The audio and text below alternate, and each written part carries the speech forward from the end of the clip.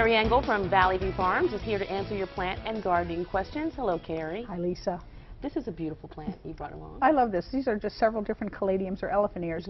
Fancy leaf. They got some cool names. This is Fanny Munson, Frog in a Blender, Little Miss Muffet, and White Christmas, Pink Beauty in the back. Really some cool things. Great for shade. They can handle some sun, but they need to acclimate to that, and you were mentioning you have to kind of watch the watering. Exactly. If you don't water them and it gets hot, they right. die. They're a tropical plant, so they really like those conditions. Yeah. All right, let's get to the questions.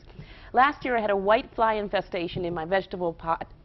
As I was getting it ready for this year, I noticed they were still in there. Any suggestions on getting rid of them? There are some good insecticides out there, relatively safe to use, but double check the labels at all costs. The insecticidal soaps are easy to use and will kill the white flies on contact. A pyrethrin insecticide will leave a little bit of residue and is generally safe to use too, but really watch it. If you want to go organic, there are some different things that are available as well. Okay. All right, next question. Is it possible to transplant strawberry plants from my neighbor's garden to my own? Will they survive the move? Yeah, and now's a pretty good time, depending on just how big. Mine have really just started to green up, so I can certainly take those, especially the little like babies that started last year. You can take those out and move them on. And you can buy strawberries in like a roll of 25 for a pretty reasonable price these days. And the thing is, they multiply. You just be careful. You may only want to get one or two, right? They're the bunny rabbits of plants, They right? really are.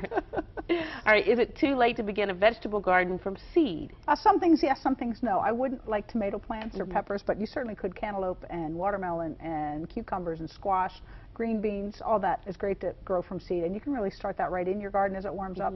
In a week or two, you're going to see those plants coming right on up. You know, I had melons at the end of the year, but they got that big.